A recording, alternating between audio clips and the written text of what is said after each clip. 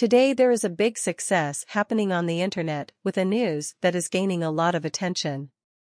If you're enjoying this video, don't hesitate to leave a like. We thank all of our subscribers for following us daily. And for those who are new here, feel free to subscribe, as we offer daily news updates in real time. Without further ado, let's go straight to this explosive news. The latest phone call between Shakira and Pique, 2 days before the singer left Spain, has surfaced. The Colombian superstar singer has moved to a new residence in Miami while settling into her new life with her children Milan and Sasha. Pique and Shakira's children will be attending one of the most exclusive schools in the city, the Miami Country Day School, which costs between $33,000 and $46,000 per year.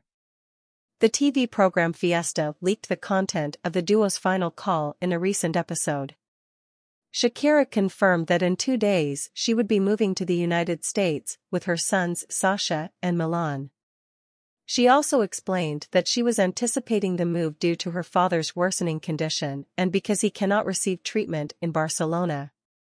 According to Ola, the next step for the Colombian's father would be a new operation they would do in the second quarter of the year. Wow! I'd like to remind you of something important. Don't miss watching all the videos on the channel, as there is a lot of interesting content that is gaining popularity. By leaving your like, you will always be reminded by YouTube of new videos that may interest you. However, the program claims that it was the call that changed everything.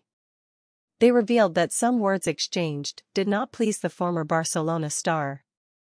She is upset because their last conversation was not as friendly as expected, the program added. The world of celebrities is truly fascinating. Each news is more impactful than the other.